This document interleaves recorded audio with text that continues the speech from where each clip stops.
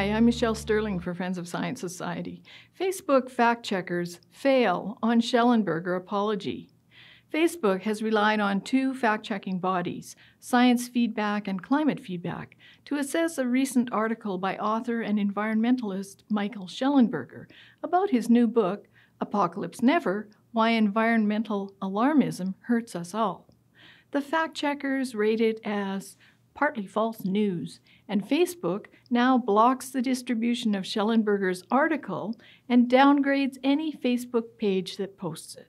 Friends of Science Society called Facebook out with this post. Facebook, act thoughtfully to maintain freedom of speech and the integrity of scientific inquiry. We denounce this insidious censorship.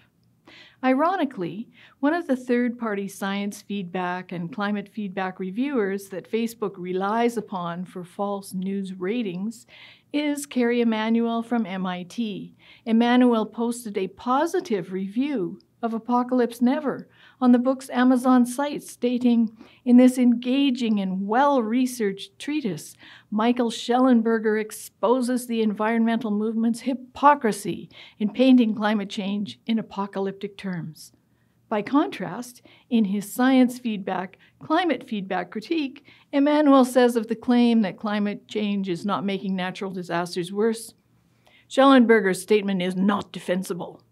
Well, indeed, Roger Pielke Jr., Madhav Kandekar, and the Intergovernmental Panel on Climate Change 2012 Special Report on Extreme Weather all show that extreme weather events are integral to climate. No human attribution is possible at this time. Extreme weather is certainly frightening and destructive. However, so far we have not seen the years of extreme winters and cyclical, incessant rainfall through summers, as seen in the UK and Europe in the 1300s at the beginning of the Little Ice Age, which was long before there was any human influence on climate through fossil fuel use. Wildfire expert Stefan Dorr claims that Shellenberger's statements that wildfires are down worldwide are patently false. Yet, a Dorr and Santin 2016 paper entitled Global Trends in Wildfire and Its Impacts, Perceptions versus Realities in a Changing World seems to exactly confirm Shellenberger's statements. Hilariously and accurately, one critic, Ryan Shriver, states, "First off, it's largely an opinion piece." Yeah, and another critic, Geraldo Ceballos, writes, "This is not a scientific paper. It's intended, I guess, to be an article for the general public," which is quite true. It's Shellenberger's own journey, summarizing his findings of the 432-page book in a 1,600-word essay. Why would an opinion piece be banned for being partly false when the correct detail is found in the book? This seems contrary to Facebook's mission, as described on their investor relations page as, "People use Facebook to stay connected with family and friends, to discover what's going on in the world, and to share and express what matters to them." Recent media reports show that many people, especially children, live in fear of an existential, apocalyptic end of the world, as every extreme weather event is incorrectly tied to climate change by the media and environmentalists. Following the publication of the IPCC SR 1.5 report, which was wildly skewed by media and NGOs, many people began falsely thinking that the end is only a decade away.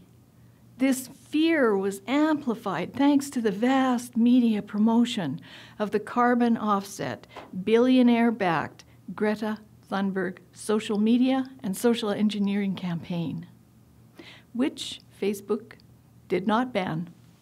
In interviews, Shellenberger says his motivation for the book came from seeing children frightened by the fear of the end of the world.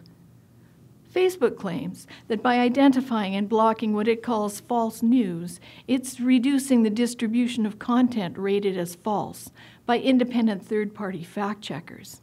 But based on the preceding evidence, the parties critiquing Shellenberger's work cannot be said to be factual or nonpartisan. In fact, Zeke Hosfather is a frequent contributor to Carbon Brief, an organization that has been funded through the European Climate Foundation by the very partisan ClimateWorks Green Billionaires, a group that includes John Podesta as a director and whose Design to Win plan funds the NGOs to push the ClimateWorks agenda for global cap and trade, carbon pricing, and vested interests in renewables. Facebook should lift the ban on Shellenberger's article and stop falling for the mob rule of groupthink that's informing its machine learning model. Machines fail where human common sense and reason triumphs. Facebook needs to let the people share and express what matters to them and to uphold the principle of freedom of speech. For Friends of Science Society, I'm Michelle Sterling.